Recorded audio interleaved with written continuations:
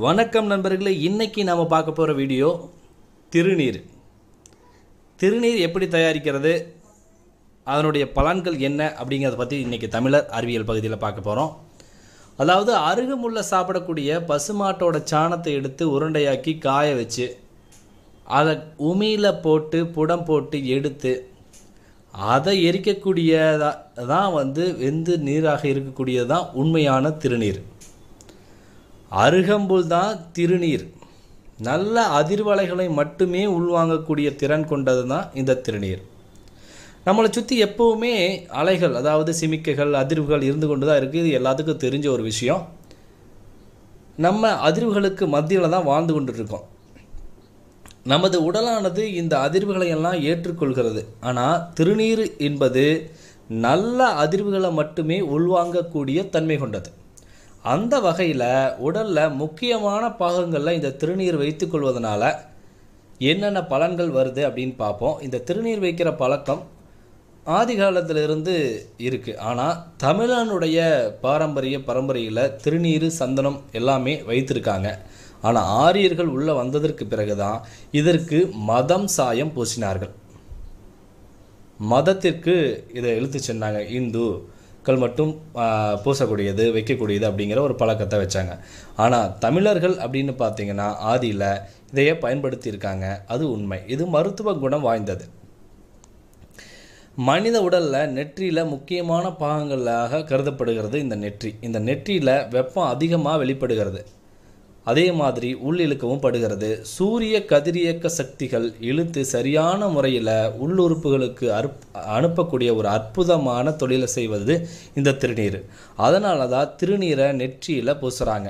அதுவும் திருநீரை வைக்கக்கூடிய பூர்வ மத்தி அப்படின்னு பார்த்தீங்கன்னா அது ஒரு பிட்யூரிட்டி கிளாண்ட், அதாவது ஆக்னை சக்கரம். அது ஞானத்தை ஈர்த்து கொள்ளக்கூடிய ஒரு இடம். அடுத்ததாக நெத்தியில் வச்சுட்டு நம்ம தொண்டைக்குழியில் வைப்போம். அதாவது தொண்டைக்குழி என்பது ஒரு விசுக்தி சக்கரம்னு சொல்கிறாங்க. இது காஸ்மிக் எனர்ஜியை ரிசீவ் பண்ணக்கூடிய ஒரு இடம். உடலுக்கு தேவையான ஆற்றலை, விண்சக்தியை கிரகிக்கக்கூடிய இடம். அதனால் அங்கேயும் வைக்கிறாங்க. அதே போல் நெஞ்சு மையப்பகுதியில் வைப்பாங்க. இது ஒரு அநாகத மையம், தைமஸ் கிளாண்டுன்னு சொல்லுவாங்க. இது தைமஸ் கிளாண்ட் அப்படிங்கிறது உடலினுடைய பாதுகாப்பு காவலன் சொல்லக்கூடிய ஒரு இடம். இந்த பாதுகாப்பு காவலன் சரியாக இருந்தால் உடலில் நோய் தொற்றாமல் எதிர்ப்பு சக்தி அதிகமாகி இருக்கக்கூடியது. மனோதிடம், செயலுணர்வு, ஆர்வம், தன்னம்பிக்கை, விடாமுயற்சி, உள்ளிருந்து பேசுவது, புதியன கண்டுபிடிக்கும் ஆர்வம் போன்ற பலவிதமான நன்மைகளையும் சக்திகளையும் கொடுக்கக்கூடிய ஒரு இடம்தான் இந்த தைமஸ் கிளாண்ட். அதனால அங்கேயும் வைப்பாங்க. அது மட்டும் இல்லாமல் மூட்டுகளில், அதாவது கை மூட்டு, கால் மூட்டுன்னு சொல்லக்கூடிய மூட்டு பகுதிகளில் வைப்பாங்க. ஏன்னா அங்கே இருக்கக்கூடிய நீரை உறிஞ்சி, கெட்ட நீர்களை உறிஞ்சி அங்கே இருக்கக்கூடிய இடங்களை ஆரோக்கியப்படுத்தக்கூடிய வேலையும் இந்த திருநீர் செய்யுது. இந்த திருநீர் அணிவது என்பது ஒரு நகைச்சுவையான காட்சியாக இன்றைக்கெல்லாம் பார்க்குறாங்க. ஆனால் நெற்றியில் இரு புருவங்களுக்கும் இடையில் நெற்றி பொட்டில் பட்டும் படாமலும் சுண்டுவரில் நேரடியாக பிடித்தீங்கன்னா மனதில் ஒரு வகையான உணர்வு தோன்றும். நீங்கள் வேணால் ட்ரை பண்ணி பாருங்கள். நெத்தி பொட்டுன்னு சொல்லக்கூடிய மையத்தில் உங்கள் விரலை பட்டும் படாமல் லைட்டாக வைத்தீங்கன்னா ஒரு விதமான ஒரு உராய்வு தோன்றி ஒரு அதிர்வலைகள் தோன்றுவதை நீங்கள் கவனிக்க முடியும்.